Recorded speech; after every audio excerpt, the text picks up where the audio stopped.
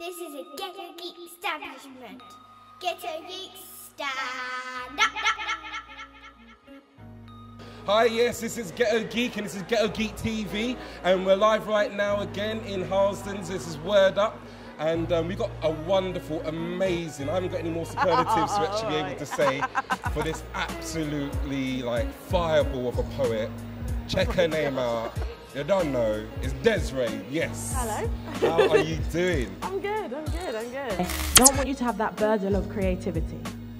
I want you to use logic and think systematically, because the imagination can be a dark and lonely place, so use it wisely. But then again, so can a mirror.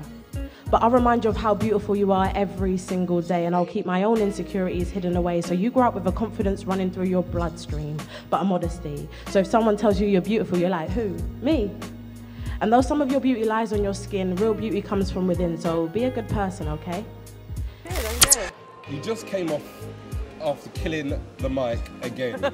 Yeah, Big Daddy Kane dropped the mic kind of situations, honestly. It's an amazing poem.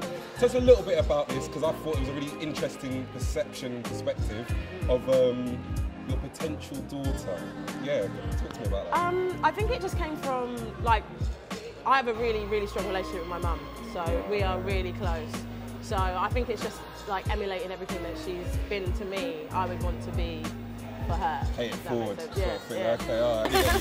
So it's clear already, I'm just getting from you that a lot of your drive is coming from your upbringing from your mum. Yeah. But I'm thinking about your sort of experience of actually making these amazing words and your experience of poetry. Is that linked to, like, is your mum a wordsmith as well? Is she good with her words? She would hate me for telling you this, yeah, but she used to rap. Ah, yes! Ghetto Geek! Yes, Mama Desree. Yes, I like it, She used to rap, so she has this one rap that she does all the time. Oh, how'd it go? No, I'm not. Oh, you got She'll kill me. I'm exclusive.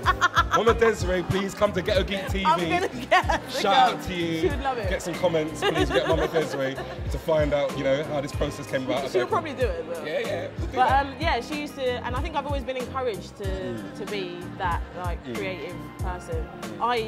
I started out like when Grime first came out, and then it was that whole. I started there. So you dropped it. You were on the mic as well. You were on the Grime and everything as well. Average. So what were you, MC Desree as well? We had a little crew and everything. What's the names? What's the crew's names? It was Darker. Oh Darker. No. How is this even happening? This is wicked. No, it's all coming out. This is therapy, isn't it? But I'll teach you to use your words. I'll teach you the power of them, the beauty of them, and the implications that they carry. But I'll also teach you the beauty in silence. And that there's no shame in crying, but get yourself back up no matter what, because pain, that's temporary. I want you to read books like the words will run off the page. I want you to know the lyrics to all of the greats, so when Erykah Badu's song comes on, you start singing along like you were born in her day, because baby girl, you're a queen. And sometimes you'll forget. And sometimes you'll let people take you for less, but if they don't want you at your worst, baby, they don't deserve you at your best. See, my love, I was raised by queens, women who held entire families on their backs like a rucksack, women who were born fighting, born crying, stay surviving, and soon you'll realize this world wasn't made for you. Little question then, especially now I realise you're into it. I'm learning a lot there, you know, because you've got a really fantastic, authentic kind of really spoken word voice, but that's kind of originated from Grime. I think it was that whole, like, I had a lot to say, but like only like this amount of time to say it in, and it was like you had to keep to a certain thing, whereas I feel like I can play more around with spoken word. Yeah. People are actually listening. Yeah. And like, because there's that thing with Grime that you say like one thing and then everyone goes mad. And then you're like, I had some other stuff. Yeah, this was extending metaphor. You've got to work me. I'm scheming on you. Charlie Clips, man. Gosh, the punchline. Exactly. Do you know what I mean? Like, come on.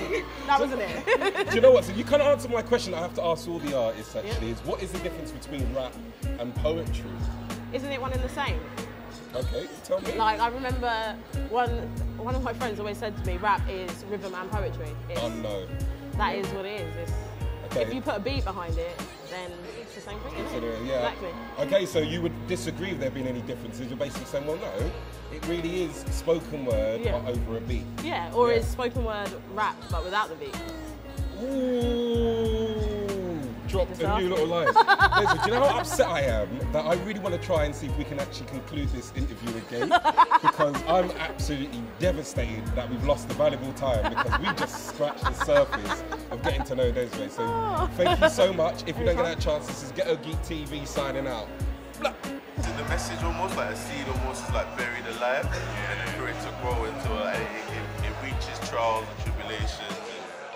What kind of influences, what got you to get such a creative form of writing? Like I'm an estate kid, so writing what you know, that's what I recommend. When I do workshops in schools with young people, I kind of recommend them writing the stuff they know. And then you can go on to like imagine worlds and make things up and stuff. But I think with poetry it's quite personal.